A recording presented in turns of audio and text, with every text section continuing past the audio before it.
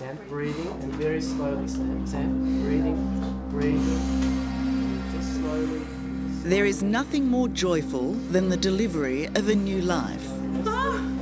It is a girl.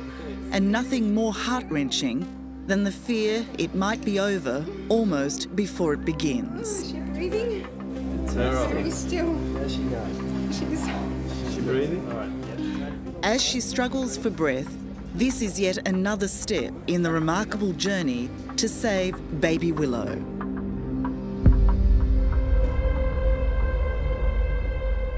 Even before their daughter's delivery, Sam and John Callahan had been through so much. This particular case was the most severe case I'd seen.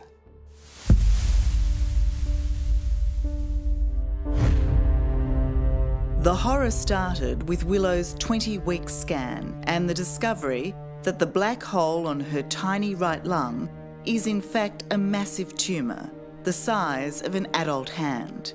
So here we see, Ryan, you can see the big lesion just here, and you can see how it's pushing everything across to the other side. Dr. Ryan Hodges from Melbourne's Monash Women's Hospital can see the tumour. A clump of cysts has grown so voraciously it is crushing Willow's heart. So what were Willow's chances of survival without treatment? Well, without treatment, there was no question that that she would die in Sam's tummy. I mean, it wouldn't have surprised any of us if she didn't make it through the night. She was that sick.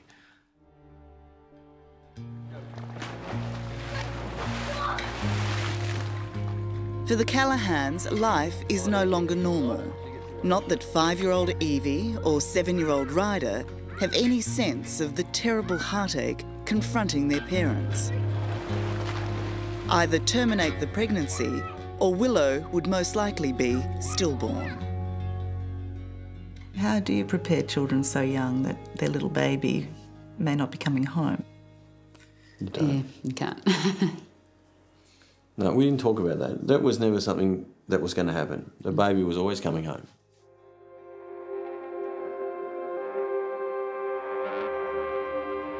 They have only one hope, an enormously risky procedure never before performed in such a severe case. But there's also some good luck. Dr. Hodges might be able to perform it, having recently returned from Canada, where he's just trained in the procedure. Do you feel like you're in the territory of experimental surgery, experimental treatment? Definitely, definitely. It's not like you got thousands of babies like this, so they couldn't really tell us, okay, there's a 10% chance she's going to survive.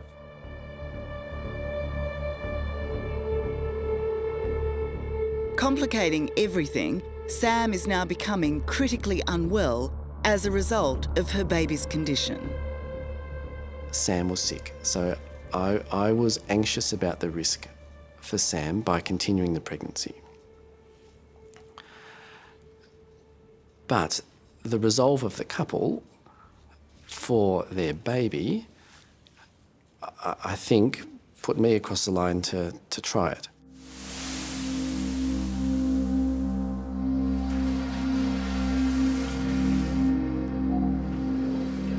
So going into that surgery that day, to place that shunt into Willow, how were your hands? Hands were fine, but brain was racing. Okay. Now, Sam, this is where you have to really control your breathing. That's it. Now, you shouldn't feel any of this now. The plan for the in-utero surgery is immensely complicated. Dr. Hodges needs to drain Willow's ever-growing cysts with a shunt so that the pressure on her heart can be relieved. Right. Really important to just have slow breaths. Right. Sam is awake as Ryan guides his needle, navigating the haze of the ultrasound. You want to just line up to that dominant cyst. Through Willow's rib cage and finally into her tiny lung. Yeah, position's great, guys. Yeah. Well done. Okay, so just advancing the shunt down now. Yeah. A mistake of even a millimetre could be catastrophic. Placing a shunt in utero is particularly technically challenging and you have to be very, very focused. But I have to admit, with Sam's breathlessness, that did make me feel nervous that whether this was the right thing. That was particularly hard. And that angle. That angle here, perfect Yeah. center of the central locule. Now Fantastic. we just need to see that it has coiled inside the chest. But Ryan remains steady. He positions the shunt in exactly the right spot. Within minutes, it's draining fluid out of the cysts. Yeah. Good job. Beauty. Well done. Good job. Good job, Phil. So perfect with the spot we got it in. Perfect. Amazing. Yeah. So we always knew that whoever it was in there was a tough little person to deal with having those procedures before it was even born. It's crazy. The first 24 hours are critical,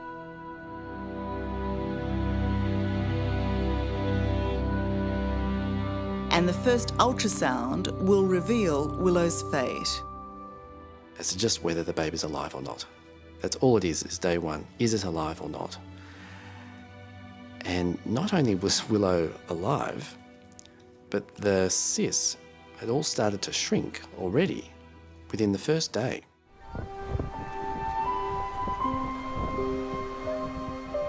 Immediately, almost miraculously, Sam's pregnancy starts progressing well, and the family dares to believe that in a few months' time, they'll be bringing home their healthy new baby. Once the shunt went in, that's when you started getting better, and you started getting smaller, and you started looking like a beautiful pregnant woman instead of being Massive, sick cool. and you're still beautiful. Yes.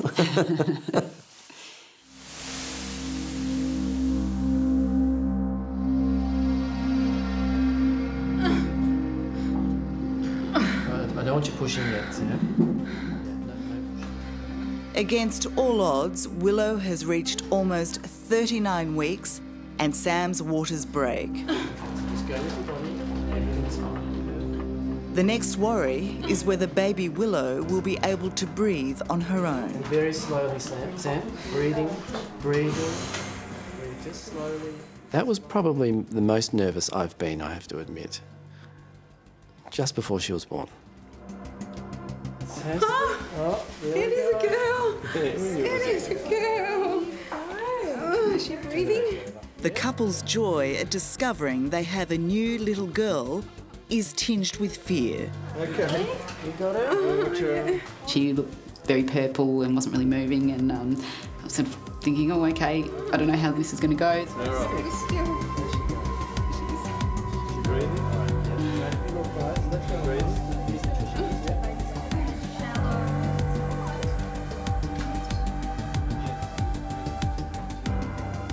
As much as I wanted to cuddle her, I also sort of wanted her to go to the doctors and get looked at and checked over and make sure that she was definitely breathing and going to be okay.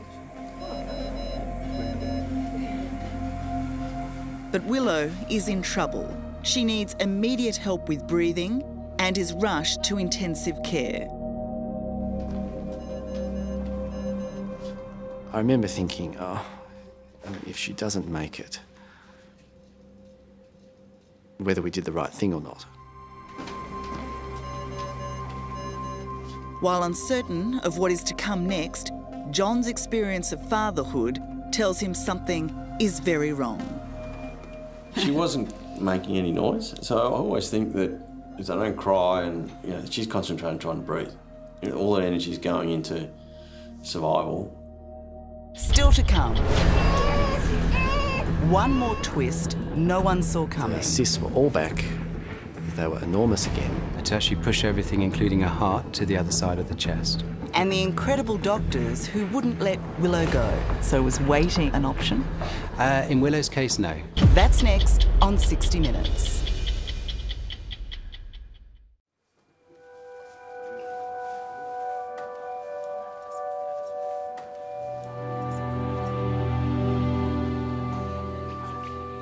So she's breathing, but she's starting to struggle a little bit.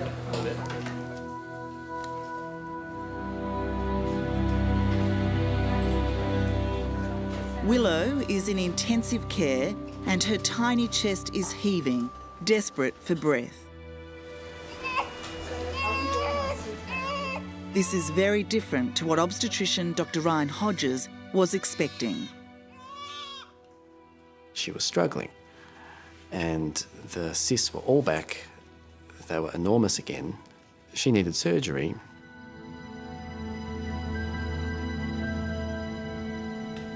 Paediatric surgeon Dr. Ram Nataraja from Monash Children's Hospital is called in. Not even an hour old, Willow's life is again at risk. What was your impression when you saw her? Immediately after birth, the actual cyst was actually expanding again to actually push everything, including her heart, to the other side of the chest. It's the worst news for John and Sam Callahan, and all the family can do is comfort their precious Willow. She's pulling all these strange faces, aren't you?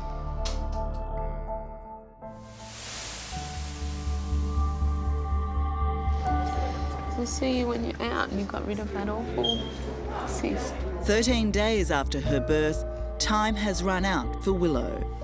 Dr. Nataraja must operate immediately or lose her. So was waiting an option?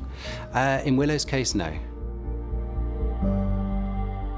We want her in there straight away to get that out, because I can't believe she was able to breathe on her own with that inside of her. It was just, yeah, it's pretty scary. We love you lots.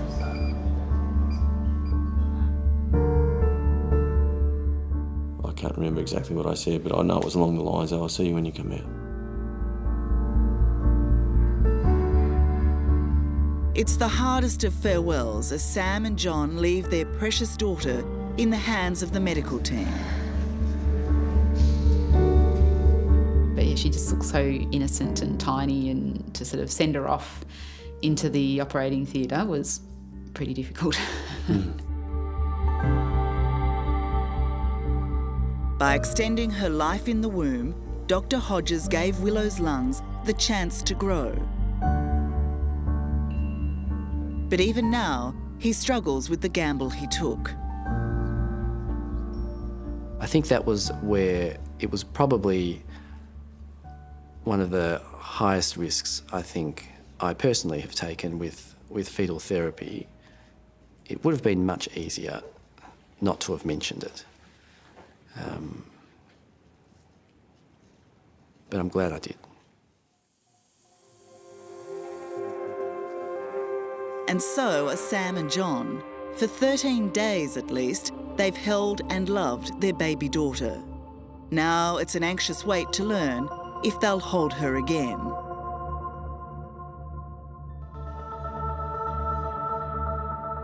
What were those emotions? The waiting and the... Fear. Fear? Yeah, because we got her now. She was real. This is Willow. We had a name and we had a daughter. And then to see that again, it's like, oh, that's, yeah, real fear then. Yeah. There's the massive cyst. It's just 15 minutes into the surgery when Dr. Nataraja and his team sight the horrendous cyst. So it's just a big, thin wall cyst. And what was the size of that cyst? Probably about 8 centimetres. Just make sure everything's watertight and airtight, so it should be good. In a tiny newborn baby, 8 centimetres is a big part of It is her. a big part, yeah. It is a big part. That's come out quite well. She's going to have enough lung to survive. Yeah. Willow's right lung starts immediately expanding to fill the new space. I just want to go in there now. Feeling a bit shaky.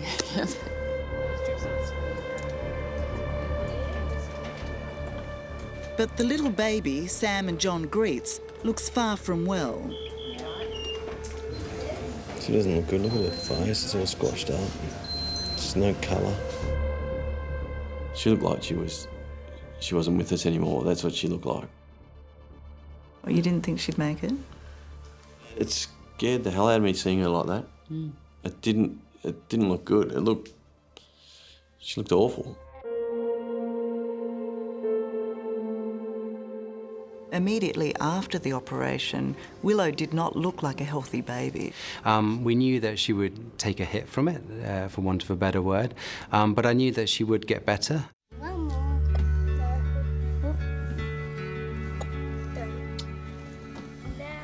But no one would guess how quickly. This is Willow just 9 days after her dramatic surgery. She mends perfectly and is ready to say goodbye to the doctors who saved her. Hey. Hey. Yeah. Oh, hello, beautiful. Oh, well. What was it like to hold Willow in your arms? A wonderful moment, and but to be honest, the satisfaction was more to see her in Sam's arms and John's arms. Yeah, that was the best part. It's warm in here, it is, yeah. You saved your life, little one, these two men.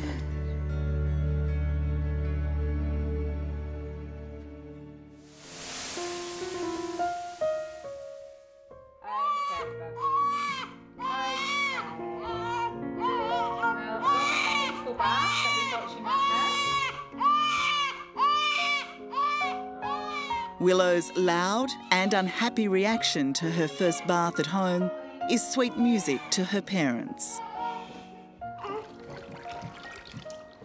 Yeah, there's no fear there now. It's great. It's really, really good. There's a guy to stop myself from squeezing her too tight. You know, you just want to, yeah, I want to cuddle her and squeeze her up. You just want to eat her up. Yeah.